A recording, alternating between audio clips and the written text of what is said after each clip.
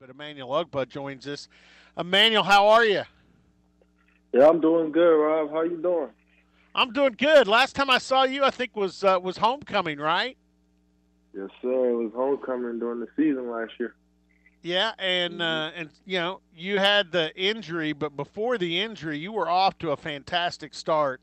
Had 5.5 sacks, 23 solo tackles. You'd forced a fumble. You were playing for that Chiefs defense, and they were off to a great start. And I know it's always tough. Everybody I've ever talked to says when you get hurt in the NFL, you kind of you kind of lose touch a little bit with the team because you're not practicing and all that every day. But how exciting was it for you, even though you were injured, to be with you got a Super Bowl ring? Have you got it yet? Oh, nah, we haven't got it yet. I think we get that in the fall, I believe, Okay, or late summer. So, yeah. okay, but how exciting was that for you? It was definitely exciting, even though I didn't get to play, but being in there, the atmosphere, it was amazing, and it's just something you dream about as a little kid. But yeah, an amazing experience. Like I said, even though I didn't get to play, but I know my brothers they went out there, did their thing, did their thing, and brought me a championship. So I'm grateful for that. Just to experience it. Well, and I know it's hard to think about, but there's no doubt the way you played before you got hurt in setting the Yeah, tone for that defense. yeah, I hope you feel like you played a big part of it because I think you did. yeah. I mean, when people say, "Yeah, you were part of the reason why we are here" and all that, yeah, I get that. But it's just that competitive spirit in me. Just being wanting to go out there and actually play. Myself. But I'm grateful for the experience. Now I'm in Miami. I get a chance to do that. We have a good team coming up, so I can't wait to see who we get in the draft. Yeah. Now, are you in Miami now? Yes, I'm currently in Miami. Okay. All right. Yeah. Where'd you find a place? Where'd you find a place to live? Because there's a lot of places down there in Miami. Yeah, I mean, I'm still looking right now Okay. for places to live, but I come here every year, so this is like my second home. So it's kind of a smooth transition for me. And right now, I just got to find a spot, when all this stuff settles down. And I'm just giving it some time right now. Are you a guy that, I mean, you grew up in Houston, Yeah. came to Oklahoma State from Houston, but are you a guy that likes the water, likes the ocean? I mean, is that why you've kind of migrated to Miami? I mean, I love the water, but then again, the reason why I came here because I train here every year, so this is like my off season at home. Right. So just coming here was kind of just felt normal since I train down here. My trainer's down here, so I just felt Okay. like, yeah, why switch it up? Is that where you went to train after Oklahoma State before the draft? Yes, I've been training here the same place ever since. Okay. Okay. So there's that connection. Let's go Yeah. back to that real quick, and we'll move forward. You remember what this was like? And most guys I talk to say they only wanted to go through the draft once. It's a Oh yeah. nerve wracking experience. You're being judged at the nth degree. You realize that you don't have any control over where you're going to end up. That Yeah. most guys don't really like the draft process. Oh yeah, the draft process is very, very stressful. A bunch of teams telling you what you want to hear, and it's just a stressful time. And yeah, I was just hoping just to get it over with. But yeah, but I had fun. Being around my family and having my name called. That was definitely a blessing for me. But yeah, the whole draft process was definitely very stressful. Yeah, that's the one thing you just want to go through just once. No, and you went to Cleveland. I Yeah, think it's pretty obvious that a lot of guys kind of look for exit after Cleveland. It seems that way. Although the media wants you to think Cleveland's making a comeback. They wanted you to yeah. think they were going to the Super Bowl last year, and no, you were on the Super Bowl team. Yeah. Um, but how were the years in Cleveland? Sum them up in a couple of sentences. It was I wouldn't say it was totally bad. Yeah, going 0-16 was terrible, but I actually had a good time. I guess because of the fans. You know, we still had fans showing up to games. They loved us. You know, we kept giving it our all. But yeah, it was a struggle. It was a struggle in Cleveland, but you know, then I got a chance to be able to get traded to Kansas City, and I needed that for my career boost. So you know, I'm grateful for everything that happened. You know, I feel like Cleveland was kind of a lesson. You know, you learn something from there, and then you come to Kansas City, you learn how to win, and now you're in Miami. You got to bring that winning culture from Kansas City to Miami. Now, one of the things about Kansas City, and I think you and I talked about it at homecoming last year.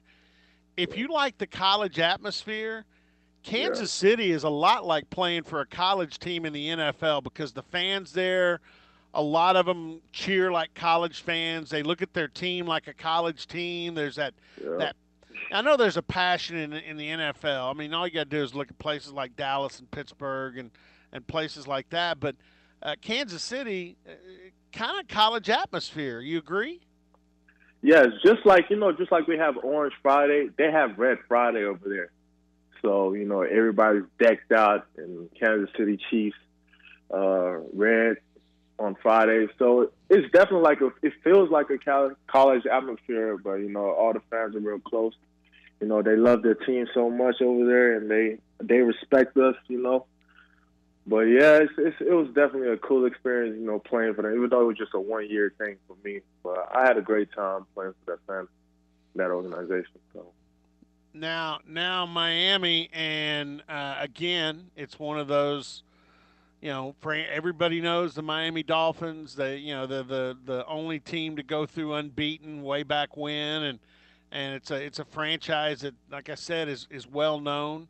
yeah, And you just made a key statement. One of the reasons the Dolphins probably signed you, obviously, they know you can play. Your numbers are yeah. excellent, and but they know you just came from Kansas City, so you feel like a Super Bowl champion.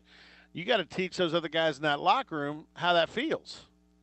Yes, sir. That's why I'm excited. One of the reasons I'm very excited to come out here because I know we're going to be a young team. First of all, I got to watch this draft and see what they're going to do, who we're going to get in the draft, and I'm just excited, to bring that winning culture over.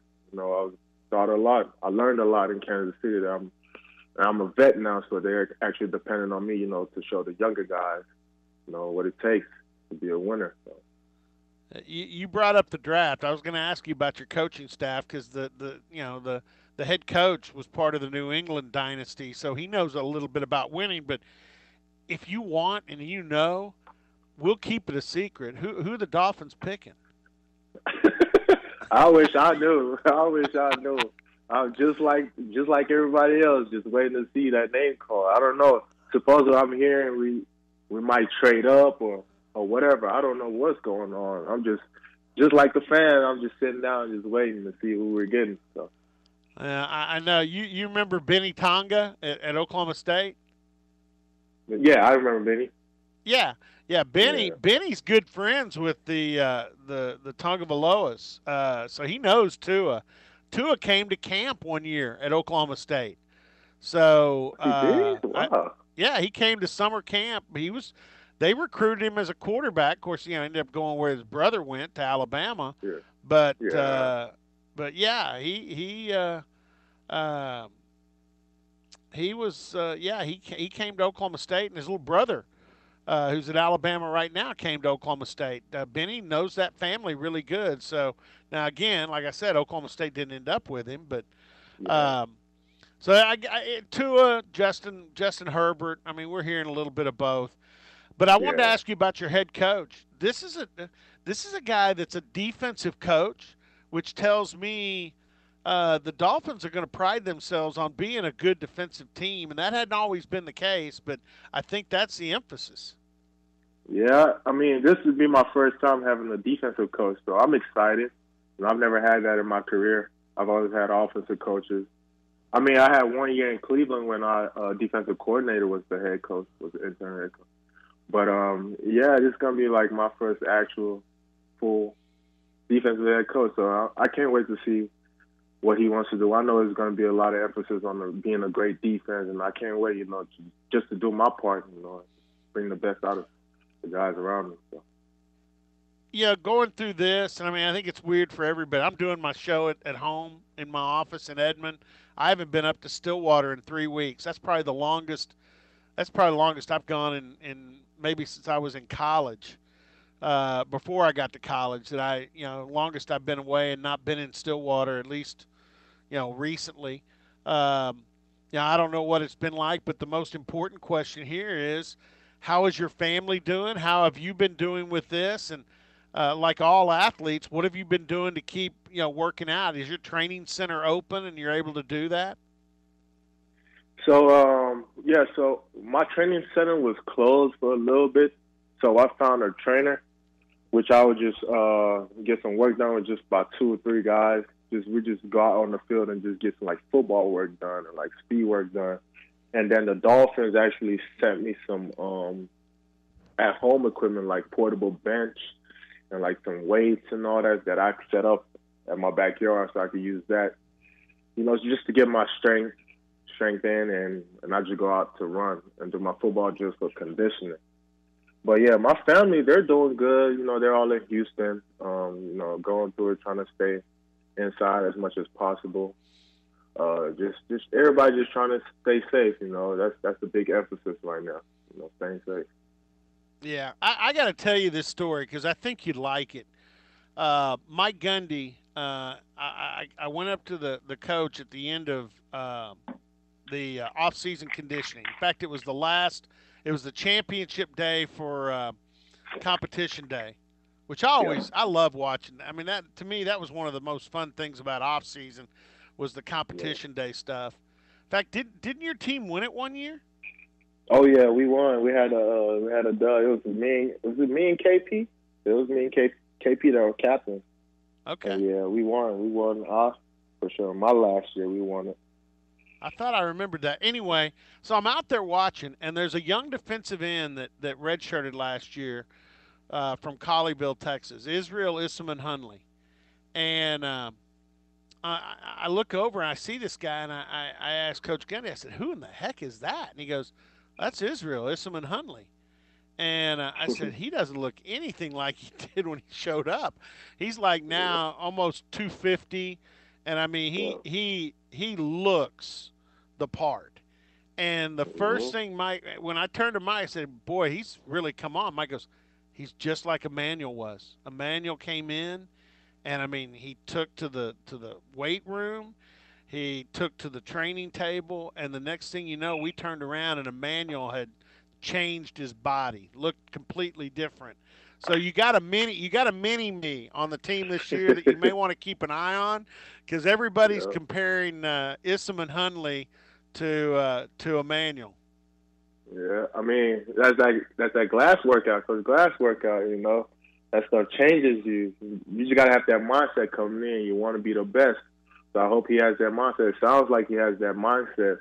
Yeah, I'll definitely be watching him closely. Just to see how it turns out. Yeah, Hopefully I'll better. give you just so you can remember. I'm gonna look it up here. I'm gonna give you his. I think he wears 47, but I mean, like last year, I mean he played in one game Yeah. in that McNeese game. But yeah, let me give you that number before we let you go, and you can keep an eye on him because everybody is saying, yeah, he's just like Emmanuel. He's coming on. Let's see, where is no 37. He wears Oh, it's 37, which is an 30. unusual number for a defensive end, but That's uh, what they said about me too. So that, when I that was that's right. 38. That's right. Yeah. So see, that's perfect. But Yeah. hey, man, it's good to talk to you. I hope things get better here, where you can get back into the facility and start getting used to your new team and your new teammates. And yeah, I agree. Miami's a great place to hang out, man. It's beautiful down there. So, um, and hopefully your schedule will align where we can see you in Stillwater for a game next year. Yes, sir. Hopefully around the same time around homecoming, because I'll be sure to come. Say hello. You know, during the game. But yeah, just thank you, and hope for the best. Hope this thing just clears up quickly. So Well, watching hey, stuff go. hey, we love it. We love it when guys stay attached, and you've certainly done that. So, best of luck to you with Miami. We'll keep an eye on you, and hopefully, we'll get to see you sometime this fall. But best of luck, Emmanuel. That's it. Thank you, Rob. Appreciate you for All having right. me. Hey, I appreciate you coming on. Emmanuel Ogbah.